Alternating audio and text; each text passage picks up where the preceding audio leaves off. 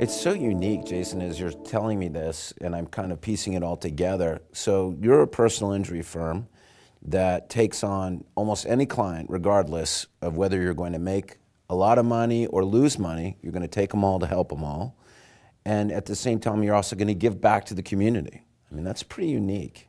You know, it's rewarding. You know, when I come to work every day, and you and I have known each other for a number of years, you know, I always have a smile on my face. I always feel good about what I do each day.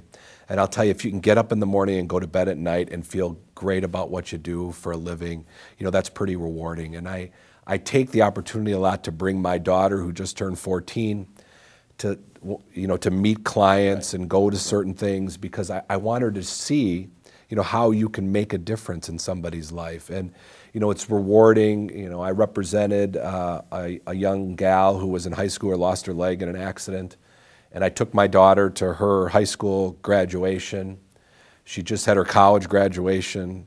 And even though her case has been long since settled, I still sponsor wheelchair basketball for her and do things. And, you know, it still means a lot to keep that connection going with some of these clients. Because as I said, no matter how much money you spend on advertising or what you do, to have an old client go to somebody and say, if I was you, I'd put my trust in Jason Abraham. I mean, that's a pretty awesome responsibility, and what a great feeling it is to know that there's so many people out there that are saying that.